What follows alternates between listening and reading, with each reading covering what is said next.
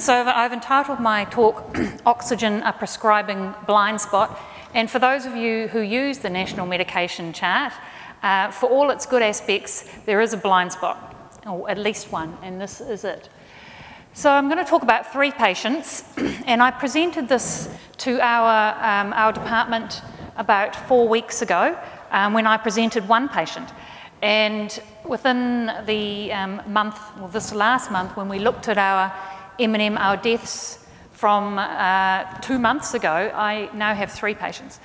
So that might indicate that this is more of a problem than I had previously known.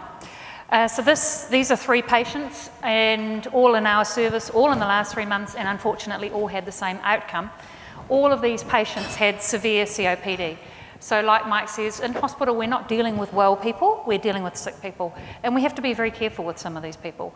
They came in this winter with an exacerbation of COPD. None of these people were prescribed oxygen, and they all died from what we call hyperoxic hypercapnia, so too much oxygen, too much CO2. So the first patient was Ms. J, who was a well woman, and looking back in her history, she had come to our hospital 5 years ago and had been at that stage admitted to ICU because she had been put on oxygen for a COPD exacerbation. She didn't do very well on the oxygen, and so she was put on bi-level non-invasive ventilation, and like many patients she couldn't tolerate that, and she had a very high CO2 and was quite narcosed, was transferred to ICU and was intubated. So she was in ICU, ventilated for 12 days. This is a long, long time to be ventilated in ICU, and it took that long to get her off her ventilation. And when ICU discharged her, they noted clearly on the notes that she was a CO2 retainer, and that the caution had to be taken if she were to be admitted to hospital again. So she came into our hospital earlier this year, and that all went okay, but she came back again in August, and when she was admitted, her old notes seemingly were not looked at. And one of the points I took from your talk was this economic laziness, where doing things, cutting corners I suppose would be one way of putting it, but doing things that are most of the time okay, taking the quick route, but they're not always okay, and on this occasion it was not okay. The person admitting her did not look at the old notes, or they would have identified easily that she'd had a problem with oxygen before. There was no management plan on admission for her oxygen therapy, and oxygen was not charted on the National Medication Chart. She was just admitted. I'm not going to go through these in detail because this slide, as I mentioned, was for our group, and I don't want to get bogged down in detail. But you can see here in 2012, there's all these, this is really nicely written. So we've got how much oxygen, what her CO2 was, and all of this detail is there. A stands for arterial blood gas.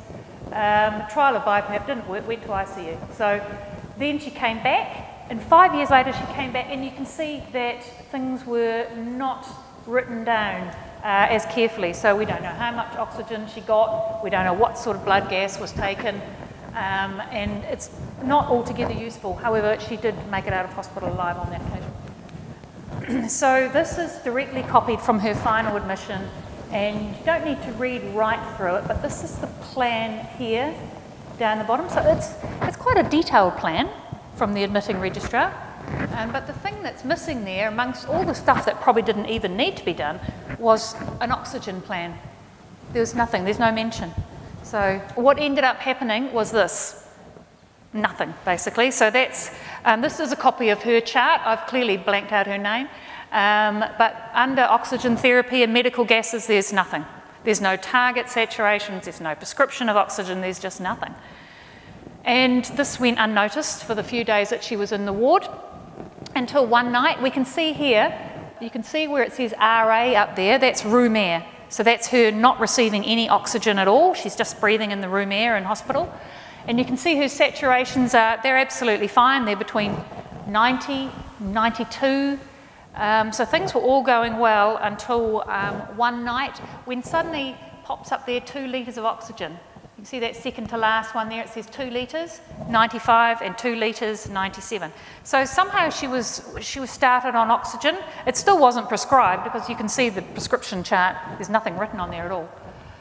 And so what happened with this woman is that it's quite a long and not a very pleasant story, but she had a seizure because of the high CO2. She was declined for ICU because they'd previously said that they wouldn't have her back because they couldn't wean her last time, and she had a hypoxic brain injury and died. It was a pretty sad story. And then, so subsequent to that, we had Mr. H, and Mr. H was a 68-year-old man, again with severe COPD. He was different to Ms. J in that no one knew he was a CO2 retainer, and he was admitted again. It's winter time. Every second person has an exacerbation of COPD. Again, there was no plan for oxygen management on his chart, on his admission plan, and there was also, oxygen was not charted. So one early morning, around about the changeover of nursing staff and before the day shift of doctors had come on in the hospital, Mr. H desaturated into the 60s, and the nurses caring for him popped a Hudson mask on and began to put 10 litres of oxygen through it, which is a lot of oxygen. They called the doctors who were arriving for the day, and the registrar went straight up and said, take that off, it's too much oxygen. And so they took the mask off and the patient again desaturated, and the mask was put back on the patient with 10 litres going through. Unfortunately, by that time, Mr. H had become very drowsy and quite agitated and confused, and when they tried to put him on BiPAP, he was combative and took the BiPAP off. Unfortunately, he developed type 2 respiratory failure and subsequently died from that. And then we've got Mrs. N, who's a 73-year-old lady. Now, she has severe COPD. She was on home oxygen, and at home, her maximum exercise tolerance was getting out of bed and being helped to the toilet. So she was not a well woman. She had been in hospital before and it noted that she had CO2 retention. And so the registrar on this occasion did go through the old notes, noted that she had CO2 retention previously, and wrote in her plan that she could have oxygen up to 2 litres a minute, which should have been fine for this woman, but it wasn't charted. And so Mrs. N developed low sats and hypoxia on the ward and was put on 4 to 6 litres of oxygen via nasal prong. There was no oxygen charted at all. And she became, again, very sedated. Nobody seemed to be able to figure out why she was so sedated. She continued to receive the oxygen. And she probably died of aspiration pneumonia. We think while she was sedated, she aspirated and then died. So these were 3 cases that occurred within the last couple of months in our DHB, and I have no doubt that these are happening elsewhere as well. The signs of hypercapnia were missed, and some of these signs are not subtle. So patients sedated, well, that can happen in a hospital through many different reasons. But typically if the person is receiving oxygen and they become sedated, the probable cause of that is CO2 retention. They get very vasodilated, so they become red and hot, and have a bounding pulse, and hysterexis seemed to be a sign that most people did not even realise was associated with CO2 retention. So I'm going to go through this slide quite quickly. We used to use arterial blood gases, where you'd put a needle into the patient's artery, which could be quite painful if you weren't very good at it, but it gave you a result of exactly what was happening in the patient's blood. Now the tendency is to use venous blood gases, which can be taken just from an ordinary old drawing of blood from the vein there. And the result is not the same. You have to interpret it correctly. And the key thing up here is the carbon dioxide. So if the patient has a carbon dioxide less than 46, it's fine, it's normal, nothing else needs to be done. If it's greater than 46, we know it's not normal, but we don't know what it is. So at that stage, then the person needs to go on and do an arterial blood gas, but the registrars are de-skilled at that because nobody does them anymore because they're too painful. So it's not happening. We're not getting a clearer picture of exactly where the patient is. So this is a problem that's led on from people wanting to improve patient care, but actually making it worse. So in our hospital, we have a thing called the PML. It's a 3 DHB, Hutt, Warrapper and Wellington. We all share the same guidance. And what it clearly says up here is that oxygen must be charted on the patient's medication chart. I was speaking to Alan before, who told me that this was audited, I think he said at Counties Manukau, and they found out that 12% of their patients who were on oxygen had it charted on the chart. And I think that if we'd done that same audit at our hospital, we would find it was 0%. Perhaps a few more now. So what we should be doing for patients with COPD is charting the target. So that's the very bare minimum we can do, is make sure that the patient only gets oxygen so they're at a target between 88 and 92%. And what we found was that some of the nursing staff were thinking that they were doing the right thing by making the targets up around 95 to 100%. That's not appropriate in COPD, it's not helpful, and it's not safe. So the other target up there is for patients with asthma who don't have the same issues, and you can aim for much higher with those patients. Largely don't have the same issues. Otherwise, this is what I've taken to doing, is do not administer oxygen unless discussed with senior medical staff. But obviously, if it's an emergency, then the nurses have to act. But we just don't want them popping on 10 litres of oxygen. So these are the different devices. Again, you don't have to study this too closely. But when I was a registrar, which is now 15 years ago, we used to use that thing there, the Venturi mask. And that's the only device, really, that when you pop it on patients, there's no risk of CO2 retention. And unbeknownst to me, this was not really in use anymore. I remember running around the hospital trying to find the correct one.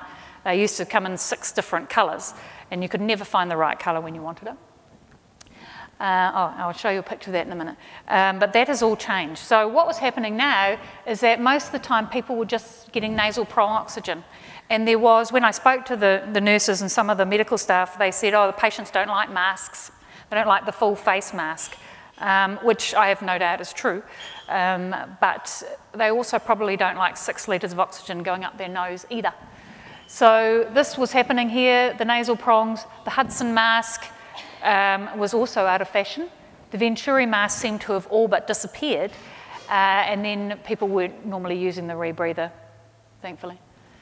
So the lessons that we needed to learn from this was that carbon dioxide retention can occur to any COPD patient. There's no such thing as a retainer and a non-retainer. Any patient can retain CO2 when they've got COPD, especially as the disease gets worse. And it must be written on their problem list. There's not much point in this. The first patient there, when I gave this talk to our department, I put up her problem list, and it was all this minutiae, all this rubbish that was completely irrelevant. But the one thing that counted was left off the problem list. The oxygen therapy must be part of the plan.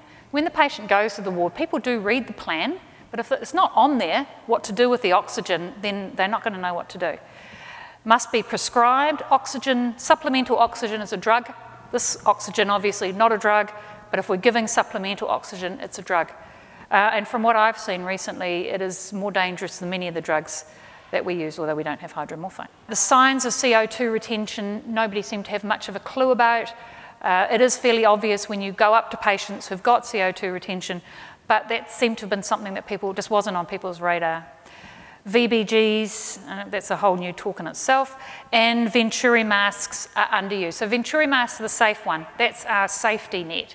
And when I spoke to our charge nurses, we have 3 medical wards, Wellington Hospital, and one of them did have Venturi wards, the other 2 didn't. And the nursing staff on our medical wards are mostly younger nurses, and a lot of them are inexperienced, and they don't remember when we used to routinely use a Venturi mask. So in conclusion, these are the old Venturi masks, and for anyone here who's of my vintage, each one of those colours related to a different amount of oxygen that went through it. So you can see numbers on there, the white one 35, the red one 40, the blue one, which is the one we mostly use, 28, and they've all got different numbers. So if you wanted the patient to have 28 or 40% or whatever, you had to run around the hospital and find the right colour. And they were never, ever where you wanted them. And I think that's why they went out of favour. This is what one of our our charge nurse tells me. But the newer version, you just click it round. So you don't have all these different colours, it's just one mask, and it's got a little thing that goes click, click, click. So it's a forcing function. You can't not set it. You can't just leave the thing open for oxygen to flow through. You have to choose an amount of oxygen to go through it. So that's a winner, I think. And now, as a result of these cases, all 3 of our wards have the Venturi masks there again. So old technology, gone. New technology, great. But if we could have a forcing function to make people prescribe oxygen on the national medication chart, that would be wonderful as well.